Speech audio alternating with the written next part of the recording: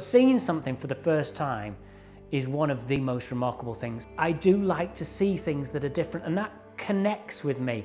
And I think it connects with more people. And that's why we use images so much to show how the world works, either through art or either through science.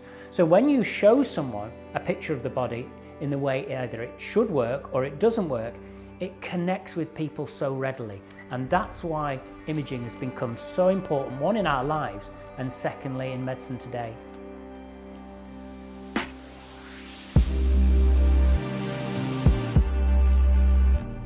Imaging allows you to look inside the body or the brain. It allows you to look in a different way that other techniques do.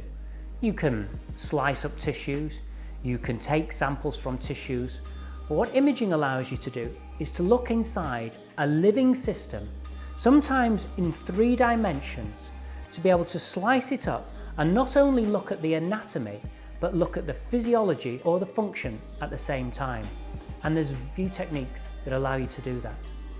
Imaging is one of those great areas of biomedical science that is really truly translational. So what we're doing in the lab, using animal models and things like that, and using these various different imaging modalities, those are the same imaging modalities that are used in hospitals, in clinic.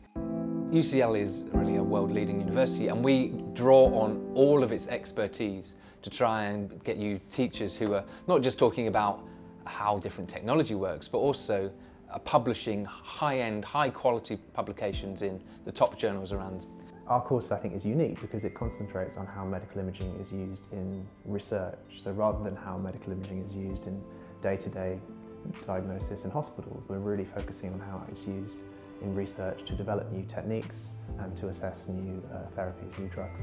I was just fascinated by using modalities just to look inside the body. I mean, it's amazing, like I can look inside of you with this machine.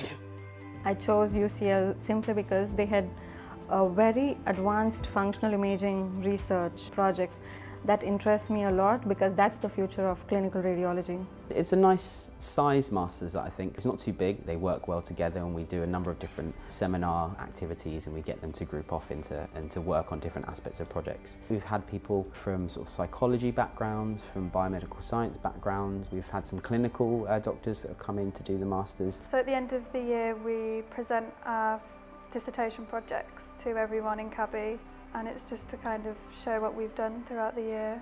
I used to hate presentations because we are taught by specialists. They're actually very humble and they give you tips how to present to, let's say, children, public or scientists, and help me build my confidence.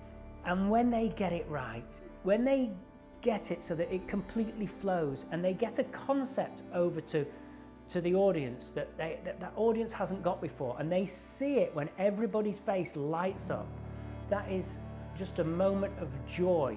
And you can see for the first time that they start to shine.